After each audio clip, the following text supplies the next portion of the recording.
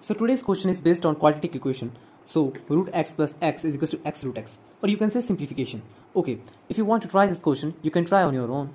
Okay, I hope you tried your best and have your results in your hand. Let's see how we can tackle this question.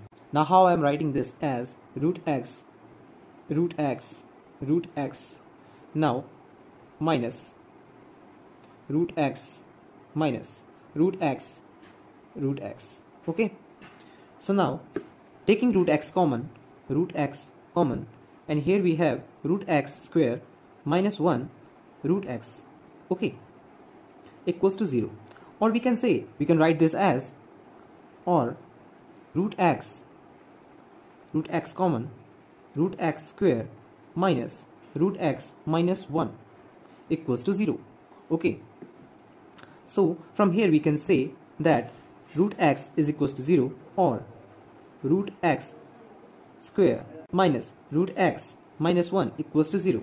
Okay, so root x is equals to 0, so x must be equals to 0, or here to find the roots we will use the formula minus b plus minus b square minus 4ac over 2a.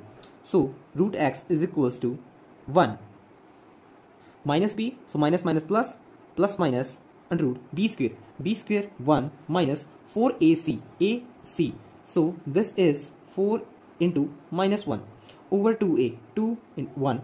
Okay, so root x is equals to,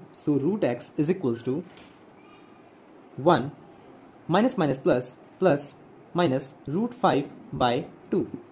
Okay, so this is the value of root x, but we have to find the value of x. Okay, what we will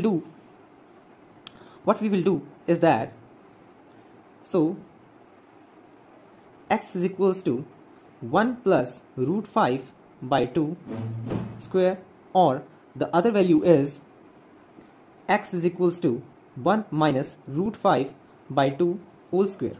Okay, so now simplify this.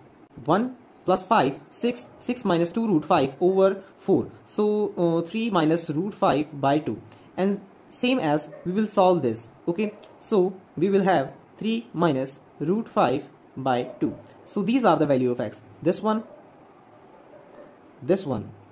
and this one. Thanks.